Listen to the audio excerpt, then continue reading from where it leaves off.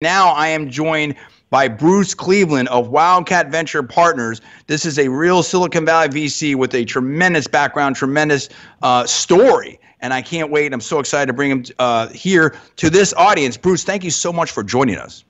Hey, you bet, John. Glad to be here. Absolutely. Now, I'm going to set this up a little bit. Well, actually, you know what? Why don't I let you set it up? Can you give us a little highlight about your background, your brushes with Steve Jobs, how you got into Wildcat Venture Partners, writing the book? Because I know you were so gracious to join us at America's Venture Capital Kickoff Conference, and you were absolutely a star, if not the star there, in my opinion, and thank you for that. So I know you can do an awesome job of this. Tell the audience, introduce them to what's up with you. Yeah, so briefly, I began my career on the operating side. I joined a really small startup located on Sand Hill Road, sort of the mecca of Silicon Valley. That little startup, maybe at that time, maybe 100 people, was Oracle Corporation. That was back in 1985. And I think most people in the tech community know who Oracle is. Incredible, yeah. I mean, come on. So that actually grew to have some modest success. I worked for a guy named Tom Siebel, and Tom went on to build a company called Siebel Systems, and I joined him after I was running an engineering division at Apple. I joined another him legend. Another fantastic contributor to the technology community, and we built that company from 0 to $2 billion in revenue, not valuation, revenue. In about 5-6 years. I think at the time it may still be true that it was the fastest growing company in U.S. history. I think it was some insane rate, like 750,000% CAGR. Oh, I believe that. No, I believe that. Let me ask you this, because I'm super fascinated. How did you went to West Point? You have a fascinating, how did you end up in Silicon Valley? How did you get a job at Oracle? Because I know people, when they listen to these things, if I'm, a student or if I'm just someone that's trying to do a startup, you hear about these legendary people, but it's like, how did you get your start? How did you get your break? How did you know that Oracle was the right place to join? I mean, I think that would be very interesting to talk about. That's a great question. So I actually left the academy early. I was top of my class in computer science, and I decided very early on, even in my first year, that I actually wanted to pursue that versus a career in the military. Pursuing a career in the military is a perfectly great one, and many great classmates went on to have phenomenal careers in the military. But I decided that for me that I wanted to make a shift, and came back. I was born and raised in California, so I came back to California and focused in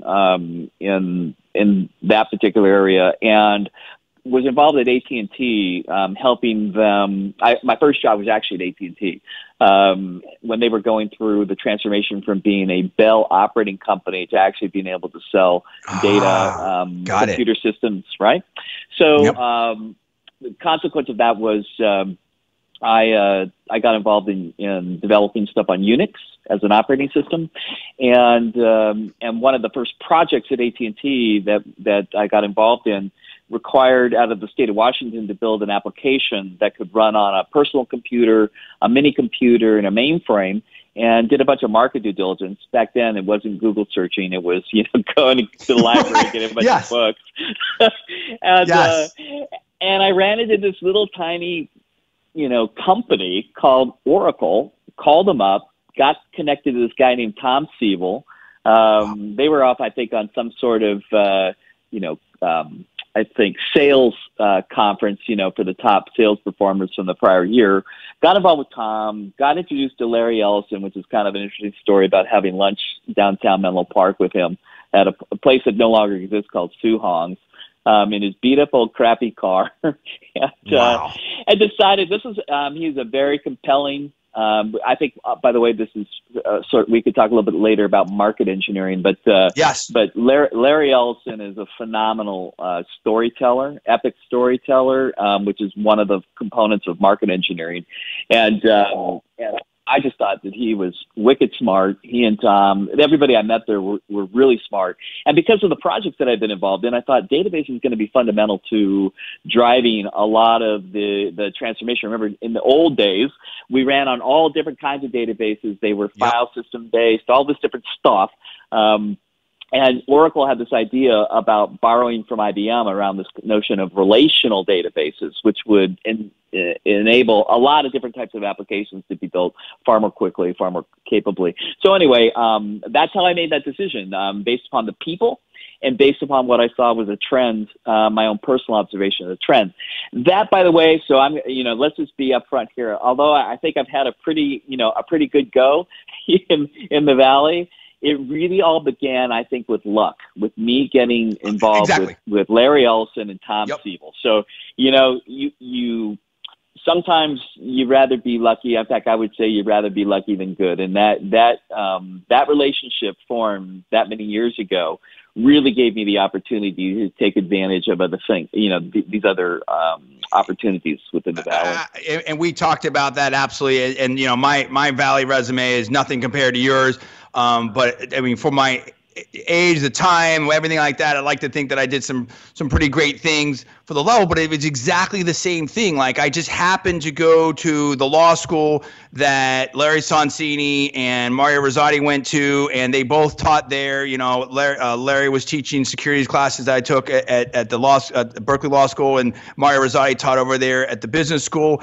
And obviously, Wilson Sonsini recruited heavily from there, and I had to chase them down, and I got a job. And because I worked for Mario and had my own skill set and my own hustle, as you did too. I mean, it's where luck meets opportunity and preparation and desire and will, right?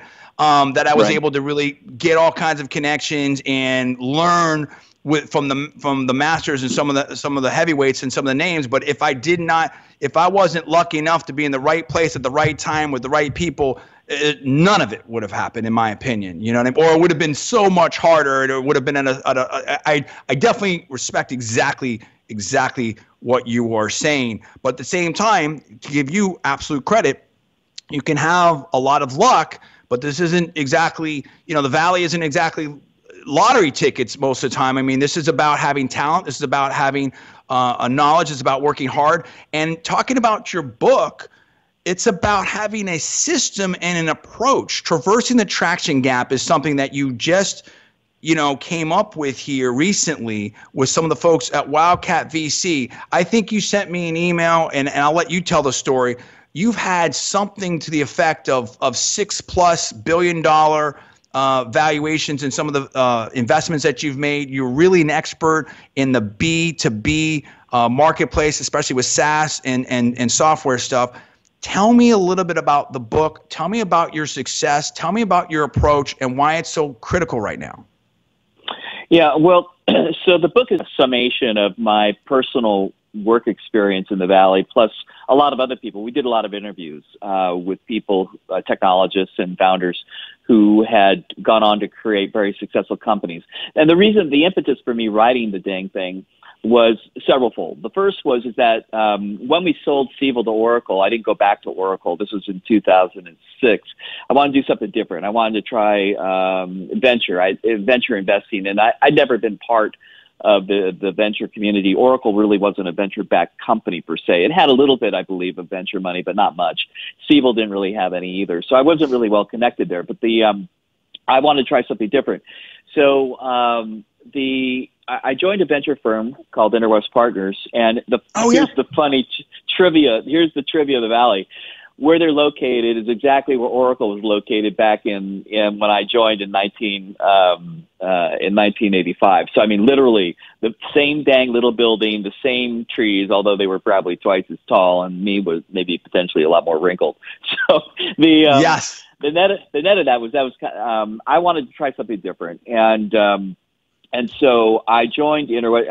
I made some fairly good investments. Didn't know much about the venture industry, but I did know a fair amount about software and building software companies. So one of the first was just in an idea, and I invested in three guys and a concept. I don't think there was any iconic dog involved, but I do believe that I do believe that it was just in a conference room, shared ideas around transformed marketing, and that company became Marketo. Wow. We being Interwest owned quite a significant piece of Marketo at its IPO, and then last year it was acquired by Adobe for nearly $5 billion. So pretty reasonable investment. I invested some in Workday and a bunch of other companies, and we could talk about B2B versus B2C in a bit, but a bunch of other companies that are really no name into consumers and the media, but very important companies in the business markets. So that's what I did, and what I saw over the course of my 10 years there, which is what really led to the book, was watching really smart people from really great schools with really great product sense and engineering capabilities fail over and over again. And looking at the data, you begin to you look at it's pretty daunting. I think everybody looks at startups as this glamorous area, but I mean the truth of the matter is, on average, if you just aggregate the entire group of what you call startups, there's around an 80-85% failure rate. You specifically call out business to consumer oriented, about 95% failure rates. CPG, consumer packaged goods, 98% failure rates. And by the way, it's not limited to just startups, it's products. So products that come out from existing companies.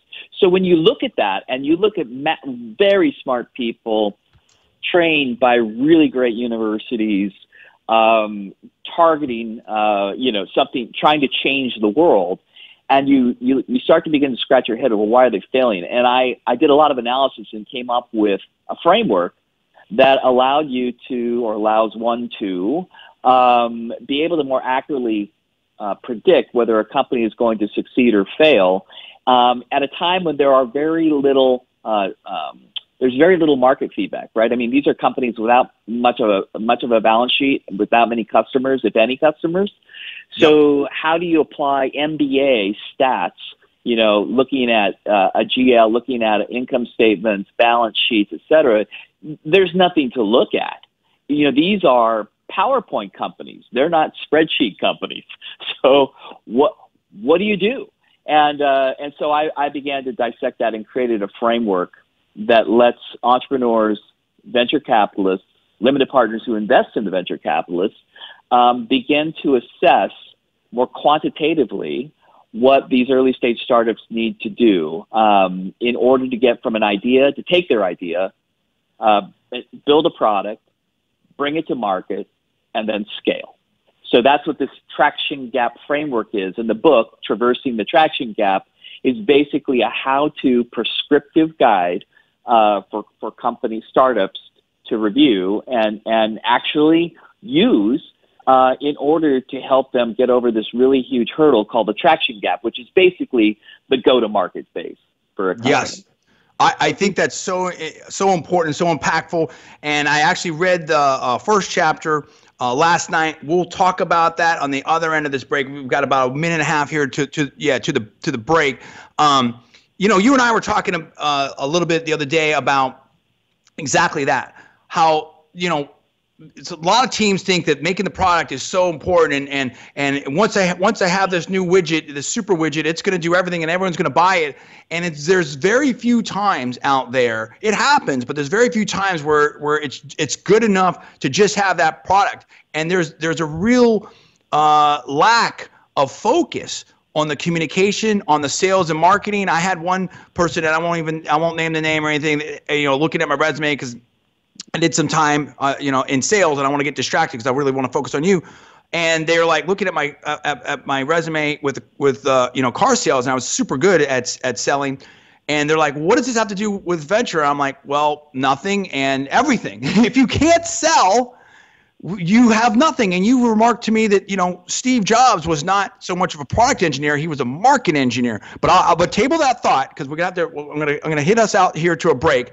We're gonna talk about all this and more with Bruce Cleveland. If you want to join the program, 786-633-5927, 5927. You're listening to John D. Villarreal, and Bruce Cleveland's joining me as my guest from Silicon Valley. You're listening to the John D. Villarreal radio show on 1210 AM Miami, The Man, the only radio station where you are the man.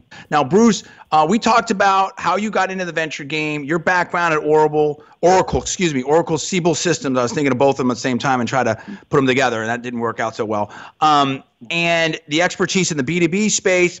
We also talked about the traction gap. I want to talk about that a little bit more, but I want to talk about the traction gap here for a little bit more, and then I want to hit some lightning round topics, because we have a lot of things we want to talk about. I want to talk about the state of VC investing, how competitive the U.S. is right now, exporting the Silicon Valley concept, etc.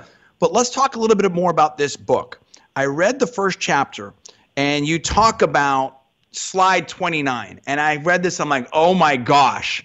I totally agree with this. I know exactly what you mean. And I'll let you explain this, but very quickly for the audience. You see these PowerPoint presentations, you see these things from startups, you see these business presentations, and they go through there's different parts of the things that they do a really good job and detail, and okay, the product and this and that, whatever. And then when it comes time to here's how we're going to grow revenues, or here's how we're going to gain market share, it's this like hockey puck chart that just, comes out of nowhere. I think you talk about in the book, creating a miracle, if you will. And there's very little explanation as to how this is going to happen, or plan as to how this is going to happen. And isn't that the most important part of building a business? So talk about slide 29, talk about market engineering. I think it's so valuable, and that's all in your book, The Traction Gap. Yeah. Hey, so here's the basic concept. I mean, over and over again, I would get a presentation from startup teams, 30 slides. The first 28 of them are typically, here's the market, here's the product, here's how great it's going to be. And most of the teams that you talk to, because they're technical, can explain the architecture in detail, how they're going to code the thing, et cetera, et cetera. Slide 30 is the ask. We want to raise 500K. We want 5 billion, whatever it is, and we're going to use it for the following purposes. Slide 29 is basically my way of saying, hey, it's the financial slide where you see this great growth, either in customer acquisition or revenue growth, et cetera. And it kind of just sits there like a hangnail saying, we're going to build this business. And there's nothing behind it. Yet when you take a look at the massive failure rates in the startup community, it's not really around product failure. I mean, I've built a bunch of products at Apple, I built at Oracle. Yep. All of them, quote, worked. And I've invested in companies where the product worked. That is, it does what we said it would do. That does not mean that they are a commercial success.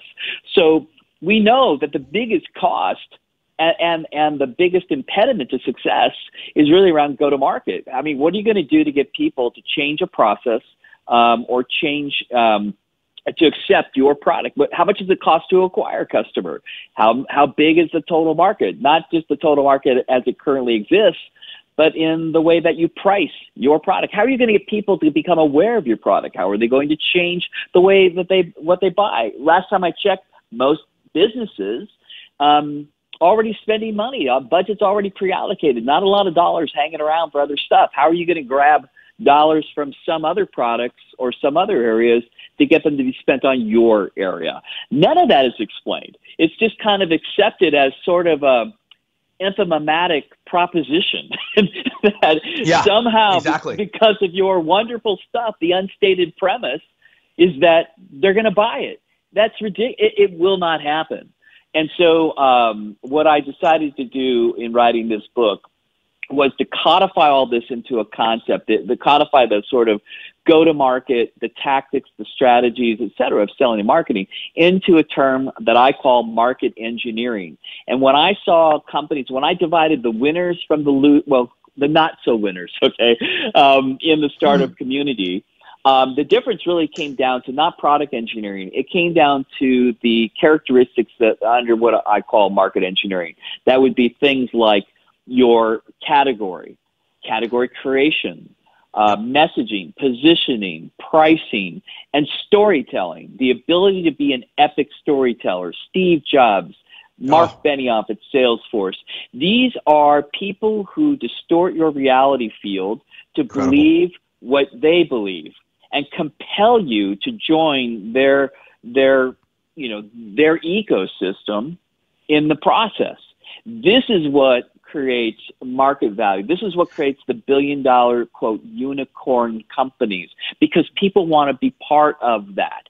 And where I find the biggest problem is that we have a lot of teams that have great technologists who are not necessarily the best at these market engineering things, nor do they necessarily want to do them. So this is why, yeah. Oh, sorry. Just real quick. This is amazing. I mean, I could talk to you for hours, but I just want to say a couple quick things, and I want to get into the lightning round type of stuff. Why do you think that is? Do you feel like it's just that more technical people are drawn to Silicon Valley? Do you think that there's a lack of sales and marketing professionals? I know there's a lot of the PR firms that are out there, but they're pretty expensive for startups. Like, why are we missing that stuff on slide 29 with the marketing and communication piece? I think it's because the management teams, the founders, CEOs, management teams think that's something to delegate to a PR group, et cetera. And I think that's a terrible mistake. The second thing I want to ask you is very quickly tell that story about, because it's exactly this type of stuff, when Steve Jobs was going to hire you over there at Next, and why you turned that down because of the power that he has with the marketing side of it. Yeah, one of these, sort of trivia things was Steve was looking for a chief marketing officer when he was running, and probably one of I think he had already gone through 4 or 5 of them at the Next when that was a computer system that maybe people remember. So I was this is at a time when Apple had been taken over by a guy named Gil Amelio. He had been on the board, and Apple was kind of floundering around. So anyway, I get invited to meet with Steve. We meet at a restaurant in Palo Alto. It doesn't exist any longer, called Late for the Train, his favorite breakfast place because he lived in Palo Alto. And anyway, I meet with him. I met with him several times. And finally, he really wanted, I guess I didn't fail to I met up with some sort of measurements that he had and wanted me to really consider the job. And I just looked and I said, Steve, look, Next already has the world's best CMO. And he looked at me and I said, it's you. No, right. I can't, I'm not going to replace you. You are the quintessential chief marketing officer, and you're going to be that. And you don't need a guy like me. You need somebody that can go execute your plans, but I don't want to just go execute stuff. So that's actually a month or so later, I joined Siebel Systems with Tom Siebel. Oh, that's amazing. Okay, I want to hit like 4 different topics here. We've got about 5-6 minutes left, so let's hit it quickly. Tell me a little bit about the state of VC investing now. Like, what's hot now? Let's talk about the size of rounds. We've seen these mega rounds from SoftBank with Uber and Lyft, and I don't think those were altogether successful. I think there's some issues there. And then also, like, with today's environment, do you feel like entrepreneurs need more money, or do they need more expertise, like the Traction Gap or accelerators, things like that? That's a really great question. So what we've seen over the last 3 or 4 years is a very big gap open up between sort of seed rounds, these very early stage small rounds. Yes. Those seed rounds, which used to be 50K, 100, 200K, seed is now 2 million to 5 million, much bigger rounds. And many, if not most of the venture firms, I tend to feel that venture is sort of a very generous term. It's not very venturous. It's more banker-like. Right. So until you demonstrate traction, until you have evidence that consumers are downloading and using your app, or that in the business world that you have a certain amount of revenue, which is about 500K of what we call monthly recurring revenue.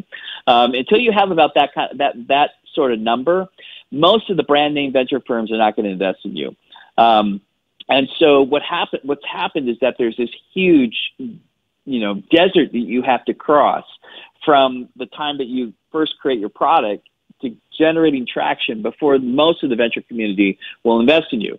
What's happened, though, is that once you demonstrate traction, those venture firms, because they're they've raised a lot more money, have a lot more money to put to work, and not necessarily lots of additional general partners to make those investments. They have to put larger sums to work. So what we've seen from what we would all call Series A and B investments, those, I think, 82%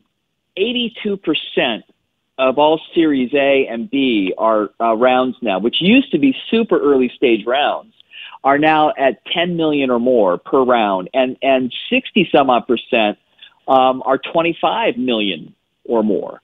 This is not venture capital. This is banking performed for early stage investing, and it's being driven. And I would do it, by the way, as well. If I were the brand name firms, the Accentures, Sequoias, the Excels, Sequoias, Andreessens, those Benchmarks, those firms, I would want to, I would use my brand, and I would suck out the oxygen of the capital markets, raise other funds, right, and put money to work to shut other people out. It makes good sense. I got to have you on again and talk about all this. There's so much I can talk to you about. Very quickly, we literally have 2 minutes here. I'm gonna blend these two questions together here, and then we'll do one last one. How competitive do you think the U.S. is right now with technology and venture? There's a lot of conversation about that. And how available do you think it is to export the Silicon Valley model, like Miami is starting to really grow in the startup scene? Do you think that can be done? So the simple question is, I think the U.S. is still the leader in technology development and delivery. And the reason is that I think we just have our culture is much more independent, entrepreneurial.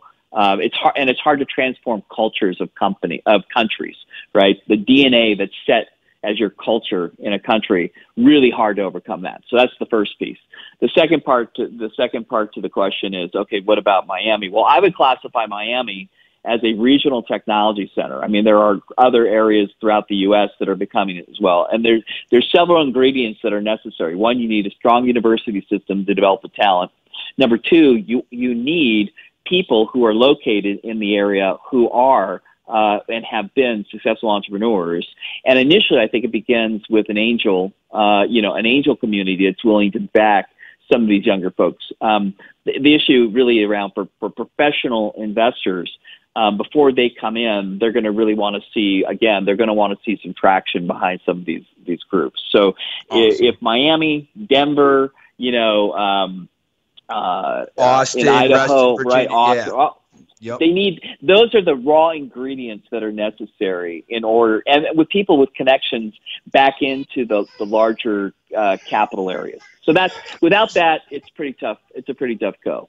Sorry, my little daughter here was running around in the background. She wants to see Dad. I mean, this is fantastic. I want to have you on again. I want to talk about, there's so many things to talk. Bruce, you are phenomenal, fantastic. Thank you for joining us. The book is called Traversing the Traction Gap. Bruce Cleveland of Wildcat Venture Partners. You've been listening to the John D. Villarreal radio show on 1210 AM Miami, The Man, the only station where you are the man. Have a great weekend, everybody.